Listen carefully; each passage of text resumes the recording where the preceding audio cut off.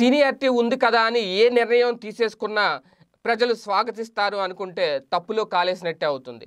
Seniority ఉంది కదా అని ఏం చెప్పినా ఎలాంటి ఆదేశాలు జారీ చేసినా కింది స్థాయి నేతలు కార్యకర్తలు తలదించుకుని పని చేసుకుని పోవాలి అనే ఒక ఆలోచనతో ఉంటే అది ఏదో రోజు బిడిసి కొడుతుంది. తెలుగుదేశం పార్టీ విషయంలో ఇప్పుడు అదే జరుగుతుందా అంటే కదిరి బాబురావు గారి మాటలు బట్టి అర్థమవుతుంది. ఖచ్చితంగా అదే జరిగిందా అంటే అవుననే అర్థమవుతుంది. ఎందుకంటే కనిగిరి మాజీ ఎమ్మెల్యే కదిరి బాబురావు ఇప్పుడు వైఎస్ఆర్సీపీలో చేరిపోయారు. జగన్ గారి సమక్షంలో వైసీపీ తీర్థం పుచ్చుకున్నారు. పార్టీ కండువా కప్పుకొని ఇక నుంచి వైసీపీ కోసం ముఖ్యమంత్రి జగన్మోహన్ రెడ్డి గారి కోసం పనిచేయడానికి రెడీ అయిపోయారు. అయితే ఇక్కడ ఏం జరిగింది అంటే వాస్తవానికి ఇక్కడ కూడా అసహనం, అసంతృప్తి, పార్టీలో సరైన గుర్తింపు ఇవ్వలేకపోవడం, అనాలోచిత నిర్ణయాలు, ఆవేశపూరిత నిర్ణయాలు పార్టీని కొంపముంచుతున్నాయి, అభ్యర్థులను ఇబ్బంది పెడుతున్నాయి, పార్టీకి గుడ్ బై చెప్పి ప్రత్యర్థి పార్టీలో చేరిపోయే పరిస్థితులు తీసుకొస్తున్నాయి. ఇదంతా కారణం ఒక్క అనాలోచిత నిర్ణయాలే అనేది చాలా స్పష్టంగా అర్థమవుతుంది. ఎందుకంటే వాస్తవానికి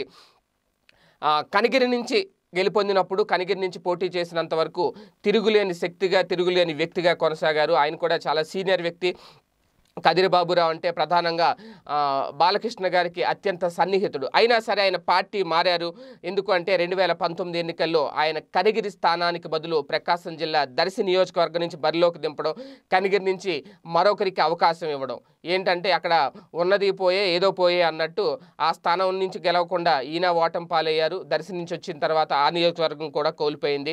ఇదే ఒకవేళ కనిగిరి సీటు ఇవ్వాలని ఆ రోజు కదిరి బాబురావు గారు కోరినప్పుడు ఒకవేళ అదే జరిగి ఉంటే గనక ఖచ్చితంగా ఆ నిర్ణయం కలిసి వచ్చిండేదేమో. ఎందుకంటే ఇది ఒక్క కనిగిరి విషయంలోనే జరగలేదు. చంద్రబాబు గారు ఎందుకో 2019 ఎన్నికల్లో ఒకవేళ ఆయన గెలుపు భయంతో ఆవేశంలో అనాలోచిత నిర్ణయాలు తీసుకున్నారేమో. కొవ్వూరులో జవహర్ గారిని కూడా తీసుకెళ్లి ఆ తిరువూరులోనే ఎక్కడో పోటీ చేయించారు, కృష్ణా జిల్లా. అలాగే చాలా చోట్ల మార్పులు చేర్పులు జరిగినాయి. అక్కడ వాళ్ళని ఇక్కడ వాళ్ళని అక్కడ, చాలా ప్రాంతాల్లో ఎవరిని వాళ్ళకి పట్టున్న స్థానంలో పోటీ చేయనివ్వలేదు. సో అలాంటి నేపథ్యంలో వాళ్ళు కూడా అధిష్టానం నిర్ణయాన్ని కాదనలేక, అధినేత ఆదేశాలను పక్కన పెట్టలేక అక్కడ కొనసాగారు.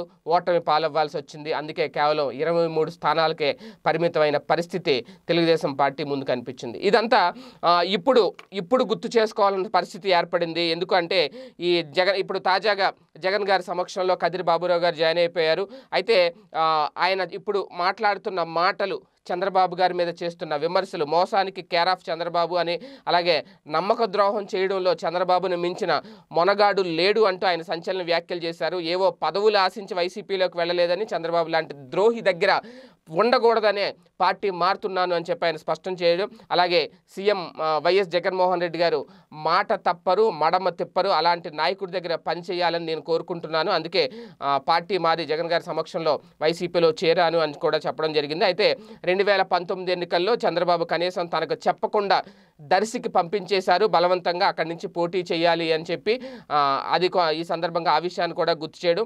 అయితే అలాగే ఇన్ని రోజులు టీడీపీలో కొనసాగడానికి కారణం కూడా బాలకృష్ణ అని చెప్పుకురావడం, బాలకృష్ణ చాలా మంచి వ్యక్తి అని చెప్పి ఈ సందర్భంగా ఆయన కితాబ్ ఇవ్వడం. ఓవరాల్గా పార్టీ నాయకుల్ని బయటకు రావడానికి, పార్టీ భ్రష్టు పట్టిపోతుండడానికి కారణం చంద్రబాబు గారే అనేది కదిరి బాబురావు గారి మాటల సారాంశం. మరి ఇప్పటికైనా పార్టీలో ఏమైనా మార్పులు వస్తాయా? వాళ్ళు ఒకసారి ఆత్మవిమర్శ చేసుకోవాల్సిన పరిస్థితి దాపురించిందా? సీనియర్లు అందరూ చేజారిపోతుంటే చంద్రబాబు గారు చూస్తూ ఊరుకుంటారా? ఏం జరుగుతుంది చూద్దాం. ఈ వీడియో గనుక మీకు నచ్చినట్లయితే లైక్ చేయండి, షేర్ చేయండి. మరిన్ని వీడియోస్ కోసం మా ఛానల్ను సబ్స్క్రైబ్ చేయండి.